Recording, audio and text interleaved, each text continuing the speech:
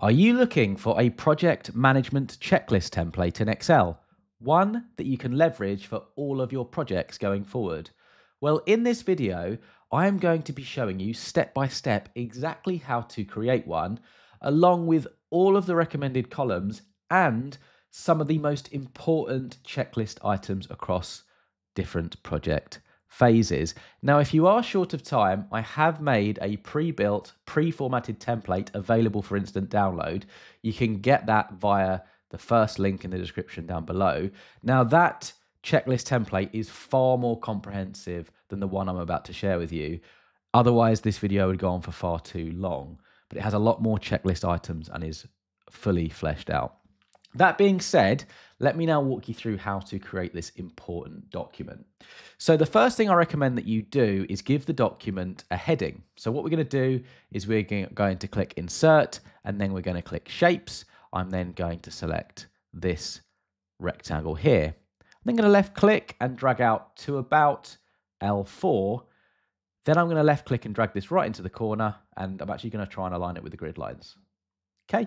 What I'm then going to do is I'm going to put on a color. So I'm going to put on this shape style, but you can use any fill color that is representative of your organization's branding colors or your preferences.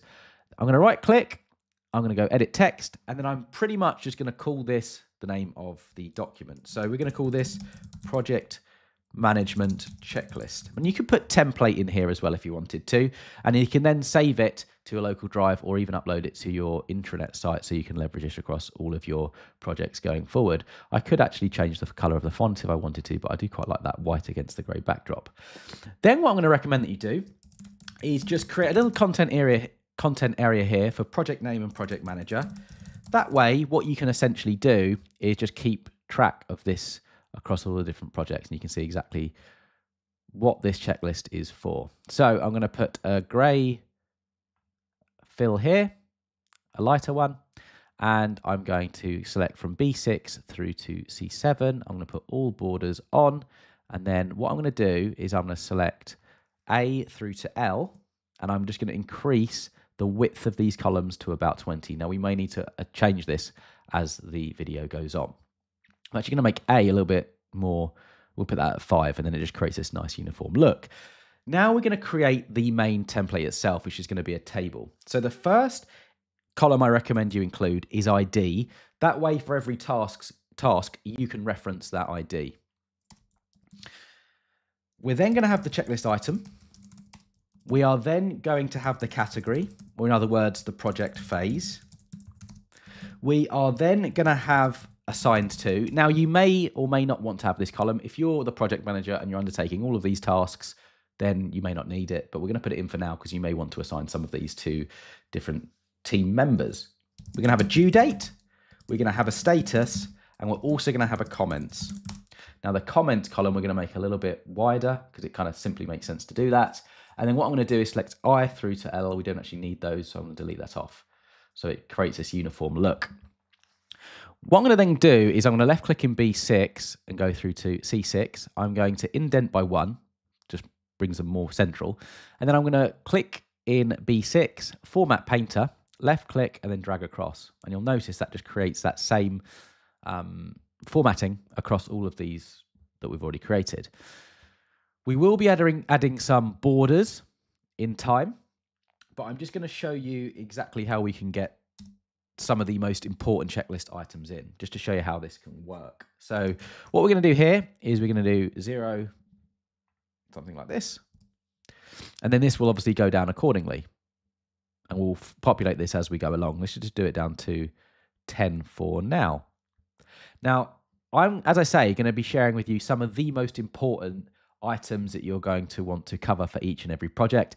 But the pre-built template available in the link in the description below, as I say, is far more comprehensive. Otherwise, you'd just be watching me typing out all of these. So, have you defined the project objectives? That's obviously a very, very important initial checklist item. Have you identified and engaged key stakeholders? So what I'm going to do is I'm just going to create a couple for each phase. And then I'll show you how we can finish off the template. So the next one would be, have you created, so this is going to be, actually no, let's do all these first and then I'll walk you through the rest. So have you created a detailed project schedule and timeline? Then we're going to have,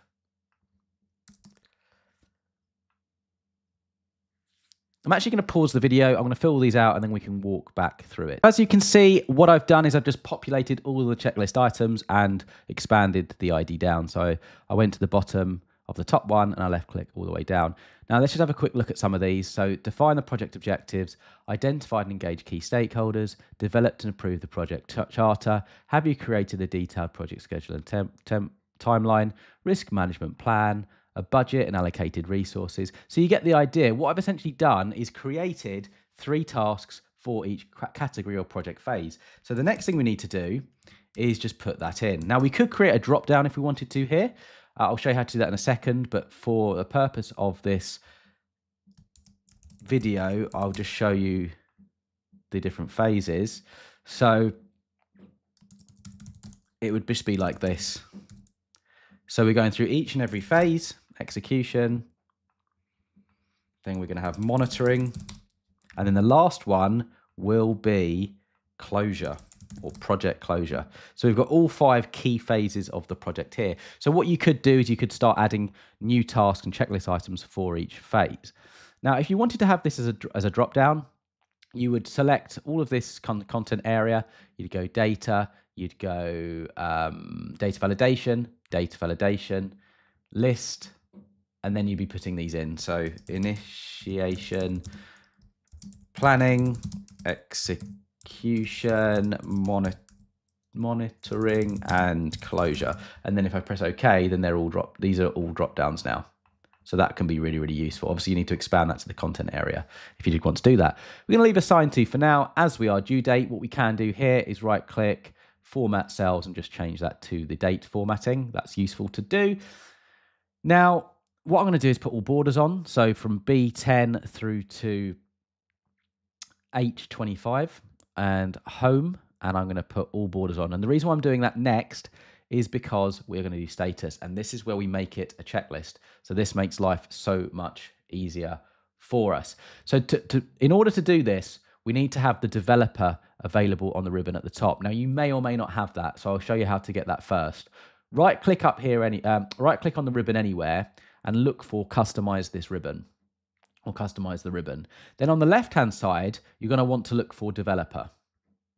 I've already done it, so it's on my right hand side. Basically, when you find it, if it's not appearing here and it is here, then you find it and then you select it basically and you press add.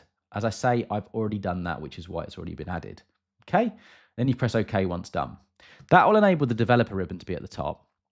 All you then do is click developer, insert, and you're looking for this here, checkbox or form control. At which point, what you want to essentially do is draw it in here, preferably in the middle. So I'm going to bring that into the middle like that. I'm then going to right click and put edit text and then hit delete on my keyboard to remove all of this text because we just want the checkbox.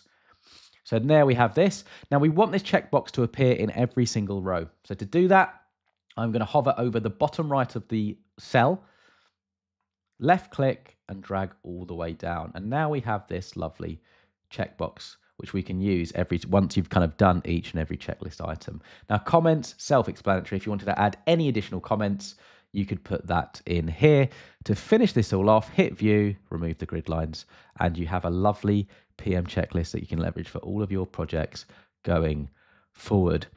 So I hope this video was useful. If you have any questions, comments, feedback about the project management checklist, drop them down below. As I say, if you want something more comprehensive, pre-formatted, pre-done, there's a link in the description down below. And with that said, over to you, best of luck, and I hope you have an excellent day.